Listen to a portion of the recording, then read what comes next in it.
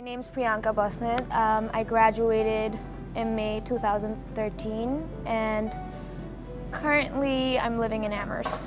So my Division 3 was looking at trace metal contamination in rice seeds using la-icp-ms, which is laser ablation inductively coupled plasma mass spectrometer. The rice seeds that I looked at was from China, which has the world's largest antimony mining site, and the rice seeds from Arkansas grown by the USDA. It was 111 pages, written thesis, plus a lot of bioimages, so I produced bioimages as well. According to our knowledge, this is the first time that bioimages for rice seeds have been produced. So that was one of our goals, was to produce bioimages.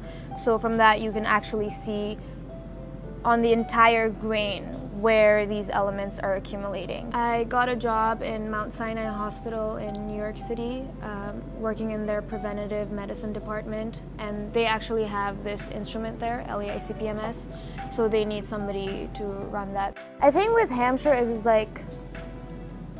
you have to be self-motivated. There's no set of requirements, it's all up to you. And it wasn't just taking classes and writing papers and that was it. It wasn't that at all. It was my research, and basically it gave me a taste of what research outside, in the real world, would be like.